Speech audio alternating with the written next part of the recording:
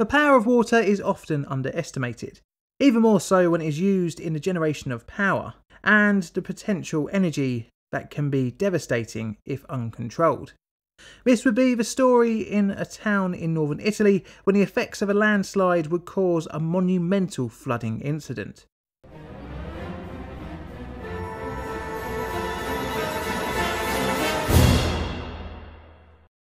I think this is the first time that we've covered an incident in Italy, so salve! Today's disaster is tragic, as the loss of human life was so sudden and dramatic. The disaster at the Vajont Dam could have been avoided, however improper surveys and lack of proactive action led to a disaster overtopping. Today I'm going to rate this subject here on my plainly difficult disaster scale. One of the tallest dams in the world sits disused at the foot of Monte Toc, 60 miles north of Venice. The structure hoped to offer clean energy for the northern region of Italy, taking over 30 years from conception to construction, a time in which spanned a world war and several political changes in the country. When the construction was completed in 1960, a shocking disaster was not on the minds of the workers when they congratulated themselves on the monumental project just 3 years later. But how could an engineering marvel turn into a living nightmare? The first seed of a dam in the Vajont Gorge was traced back to the 1920s. However, a couple of little-known world events got in the way of the construction plans, and work would begin in the 1950s after one of the little-known events and a drastic government change of sorts was undertaken. SADE operated with a monopoly in the region. Ground was broken in 1956 in the Vajont Torrent, with works being mostly completed by 1959, with inauguration in 1960. During construction works, the project's licence was extended to allow the dam to be raised by an additional 61 metres from the original plans, making it the world's tallest dam at the time. In doing so, increasing the retention capacity to 169 million cubic metres instead of the 58 million cubic metres originally envisioned.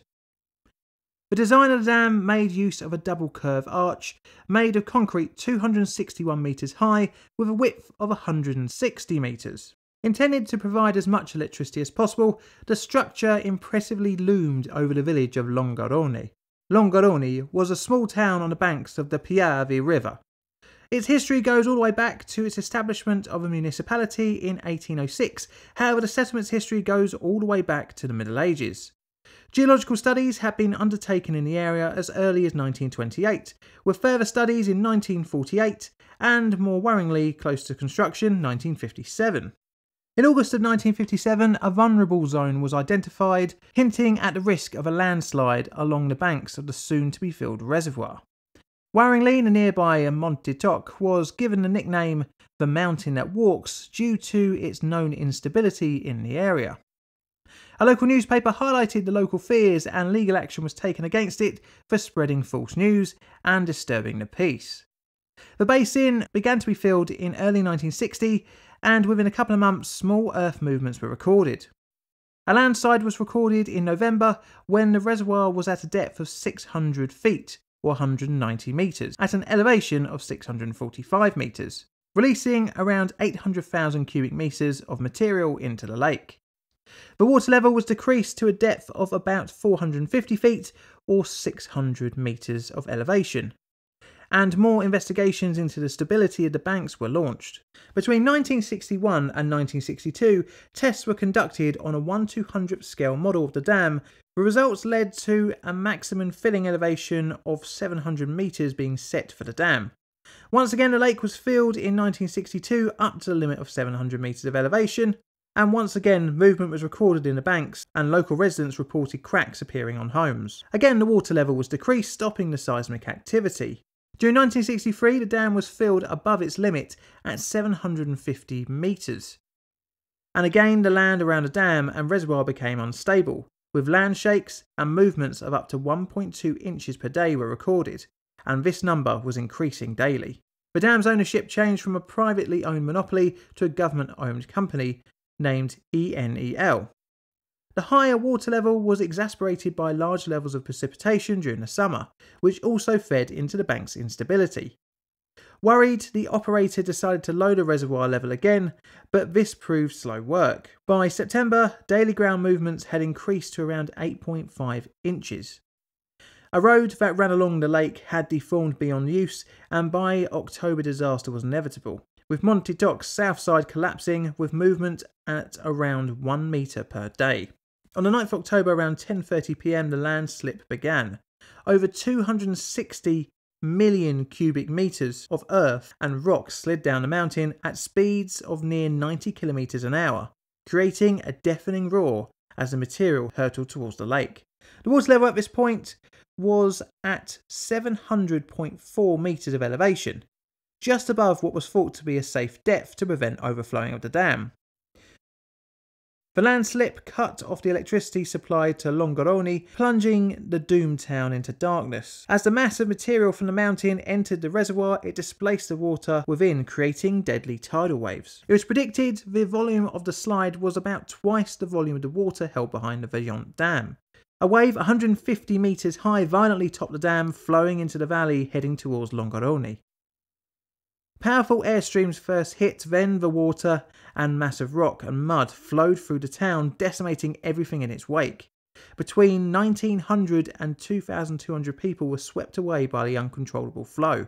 As seen here in these before and after photos, the massive material had flattened Longarone, which was once a vibrant town, was now a flat plain of mud. The dam itself was largely intact, apart from a few outlying buildings for electrical management and control. The main structure had only minor damage to the top of its masonry. The destruction was inconceivable, and the clean-up efforts would run into millions of man-hours and even more in lira. Over 10,000 people were mobilised for the recovery and clean-up efforts led by the Italian army, and many were volunteers. The works utilised hundreds of vehicles, including bulldozers, helicopters, trucks and other construction equipment, to try and recover any survivors and bodies. Around 73 people were saved from the waters and rubble. Some 1,600 drowned bodies were found, with only around half of them eventually being identified. It is thought that around 350 families were entirely lost, leading to the many unidentified victims. On Sunday the 13th of October, a mass ceremony was held for the endless line of coffins.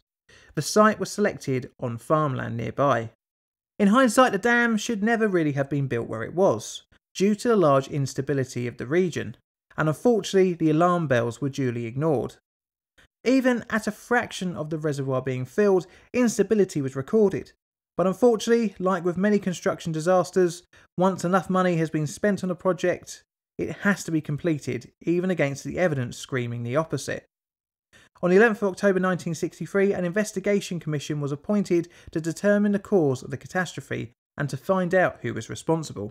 This led to 1968, and on the 20th of February, the assigned Bologna magistrate summoned 11 individuals to stand on trial on counts of negligent manslaughter due to the disaster being preventable. 3 would die before sentencing, with the remaining 8 mostly being acquitted due to lack of evidence. However, the lead engineer was sentenced in 1977 to 5 years of jail time, although this was later reduced to 1 year. On the 15th of February 1997, the Bologna Civil and Penal Court sentenced the private company who originally built the dam to compensate the town of Longarone for damages totalling 55 billion lira, covering property, non-property and moral damages, plus another 526 million lira for fees.